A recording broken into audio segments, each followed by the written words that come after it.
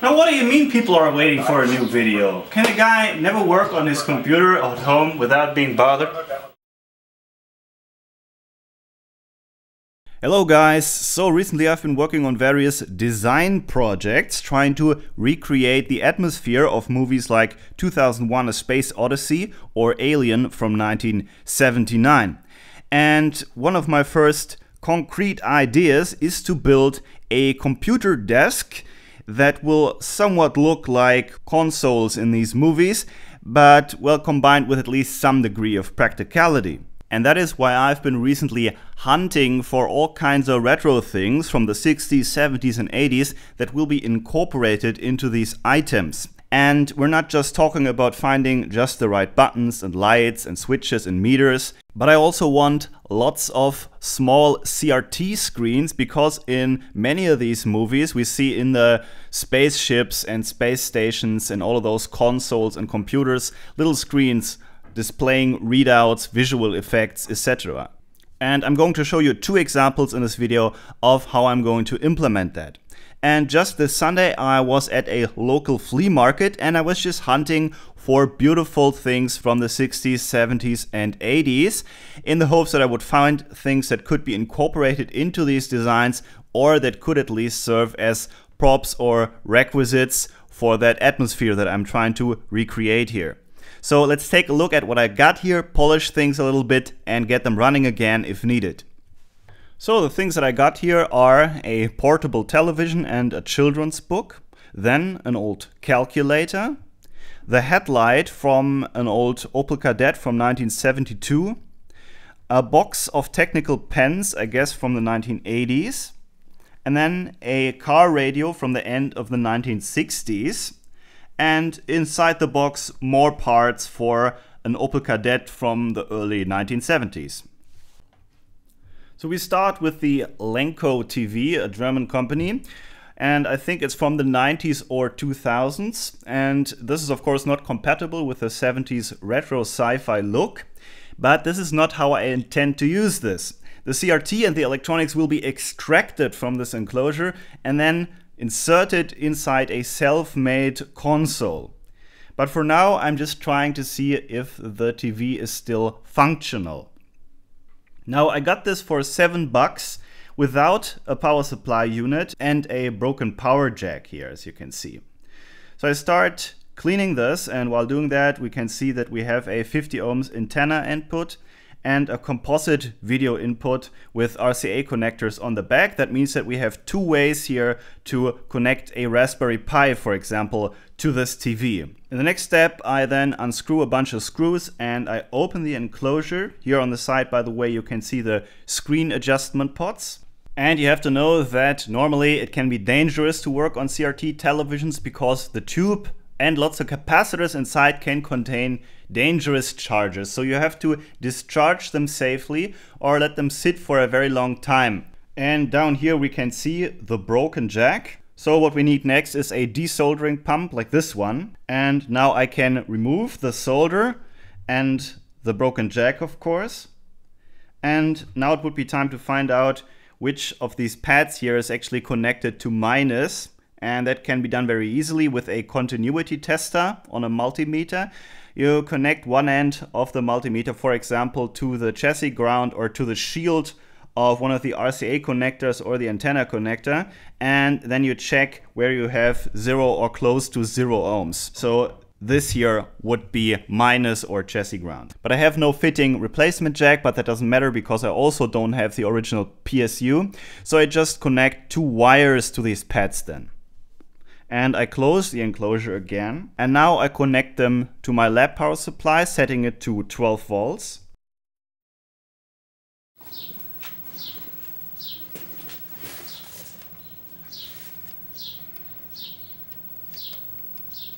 And the TV is turning on.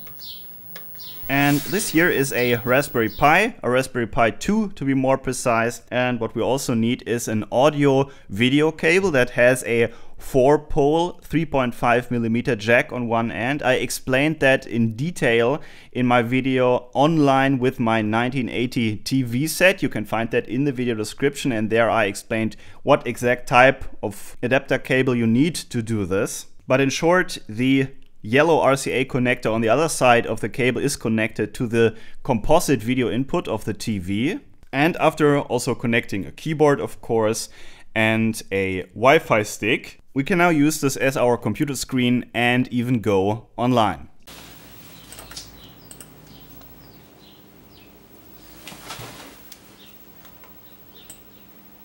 Water reactor proved superior for naval applications, and further work on sodium-cooled reactors as a means for propelling naval ships was abandoned.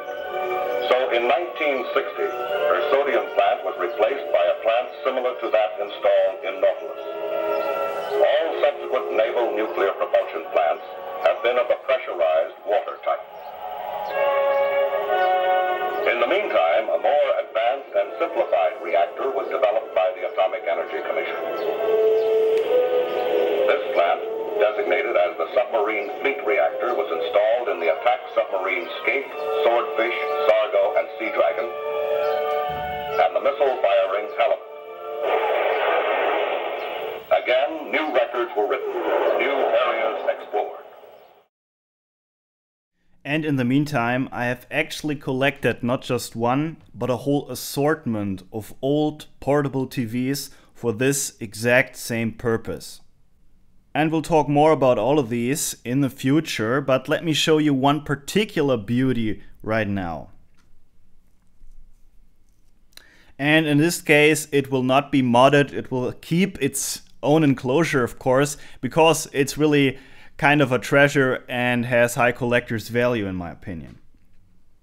This Philips Filetta from 1972 is still in working condition, but it only has very old-fashioned antenna inputs, and that is why I had to hack 2 wires in here, at least temporarily. And now we can actually use the Raspberry Pi again, but what we need also is an RF radio frequency modulator, in Germany HF Modulator, high frequency modulator. And yet again, I already explained this in detail in my video Online with my 1980 TV set, video description.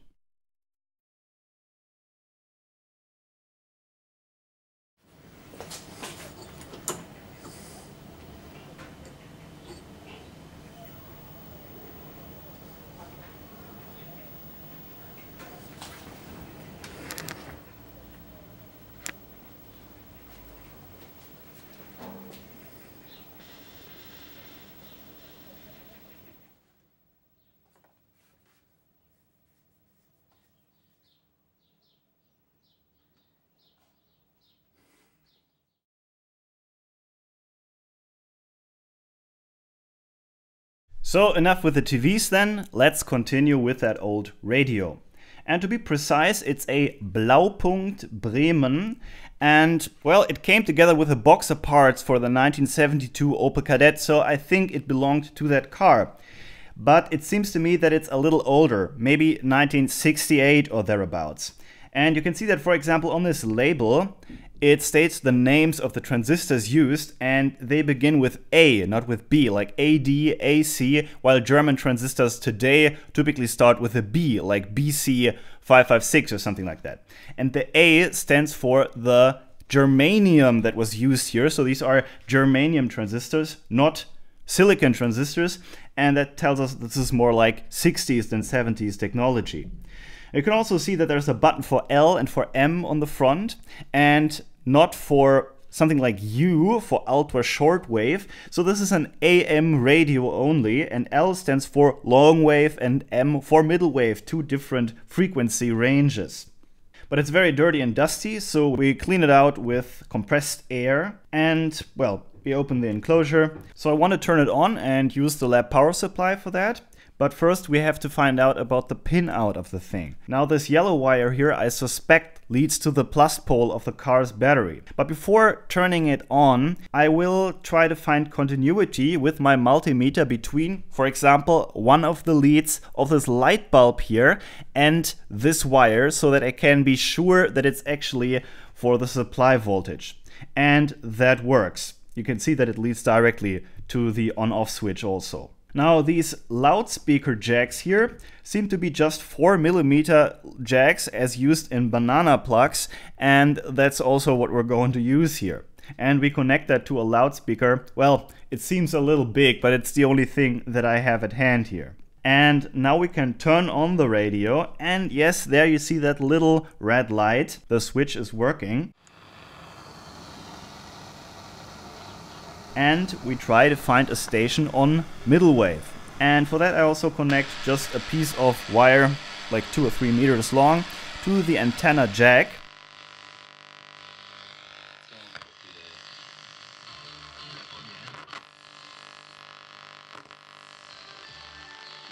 And there we have a French radio station. But in the long wave range, these days here in Germany, I think without a proper antenna, we have no chance of finding any station. But this tells us that the amplifier is working, and now we can do a little hack here. See these wires leading directly to the power amplifier section from the volume potentiometer? Well, that tells me that it's very easy to insert a sound signal from another source in here. And I will now just cut this little wire here. Well, and no worries, I'll solder it back on later. And here I can now just insert a cable. We take this audio cable with 3.5mm headphone plugs on both sides. We cut it in the middle, then solder the signal wire to that wire on the volume pot and connect the shield to the chassis ground of the radio.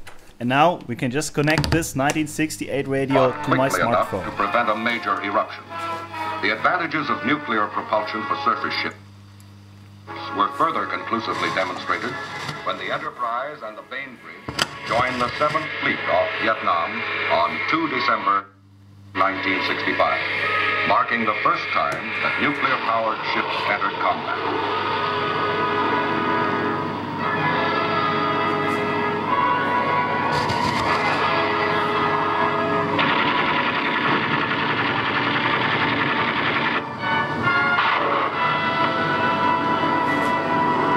So that should tell you that 1968 and 2018 might not be as far apart from each other as some of you might think. And let's get on then with these isographs here, or technical pens as they're actually called. And well, isograph or rapidograph, those are just trade names by the German company Rotring. And I got this entire set here for €2, while something like this when it's new might cost 50 bucks or more. So these are technical pens used by engineers and technicians in order to draw technical drawings. And as you've seen earlier in the video, I'm really into that. Well, not in this case technical drawings, but drawing in itself is something that I like to do. And I'm just trying to get some of the ink that came with the box into the isographs and write with it. But as you can see, it's a little too light, a little too pale, and that might just be because the ink is so old. But you might see these things again in a future video when I have gotten me some new ink. So let's talk about that calculator then. It is an old Casio HR7 with a printer included, and I actually bought this calculator just because I think it has just the kind of look that I want. I think this could be in some scene in Alien 1979 sitting on some bench in the Nostromo. And only paid $2 for it, so didn't really matter to me if it still works, but of course we want to see if it does. So I'm opening the battery compartment, and of course there are old ruined batteries in here, and they probably corroded the contacts, and this is probably why it didn't work anymore and why this person sold the calculator in the first place. So I'm inserting these rechargeable batteries here, but nothing happens.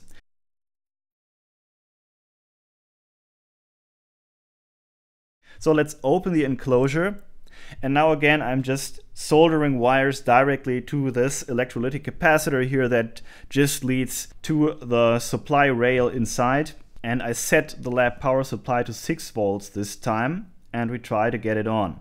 And yes, it works.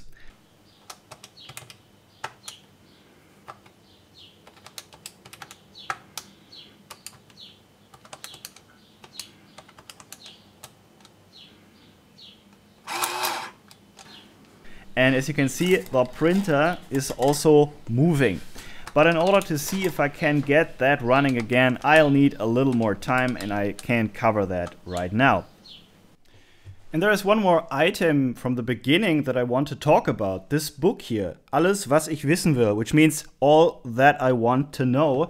And it's just a German version of a book that originally came out in the English language under the title Transport Explainers, First Guide to the Universe, finding out about everyday things, where things come from. And well, while this issue might be from 2000, as a child I had one from the 80s.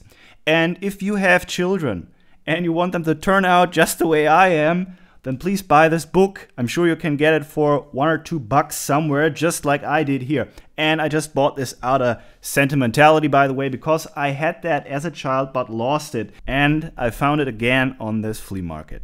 And one thing's for certain, when I was a child at elementary school, I was the only kid around who knew what Skylab was and, well, about the possibility of people flying to other planets in cryogenic suspension while robots watch their vital signs. And if you like this video, and there's way more where that came from, I have so much old stuff, then give the video a like. I have no other way of knowing. And, well, if you like it very much, then you can visit my Patreon and maybe support this channel. See you soon.